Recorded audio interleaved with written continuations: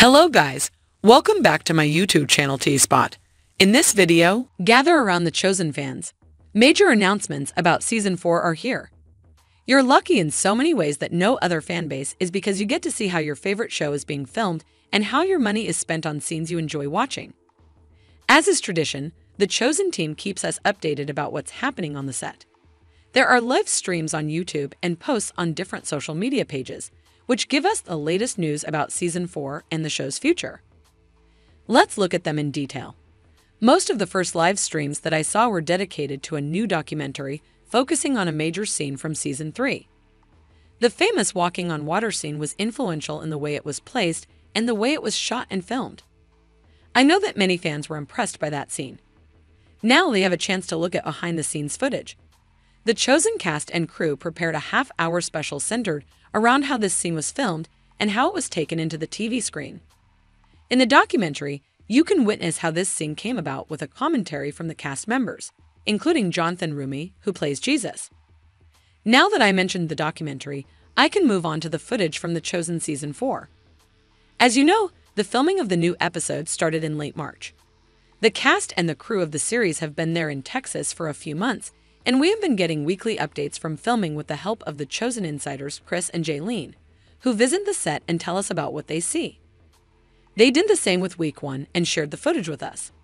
In the footage, not only did we see scenes with central cast members in it, but also dialogues between the cast and the crew behind the scenes. In one scene, for instance, Jesus is seen sitting down outside. He looks upset as he looks into a fire. He almost looks like he is about to cry. And the next shot shows him kneeling on the ground. He is probably praying about an upsetting subject.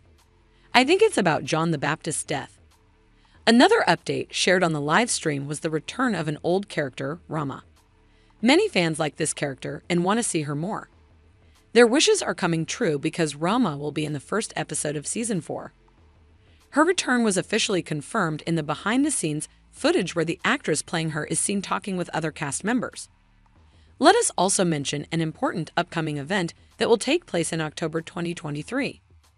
Dallas Jenkins announced that a new fan event that aims to bring fans and the Chosen cast together arrives in the fall. This event will be called Chosen Con.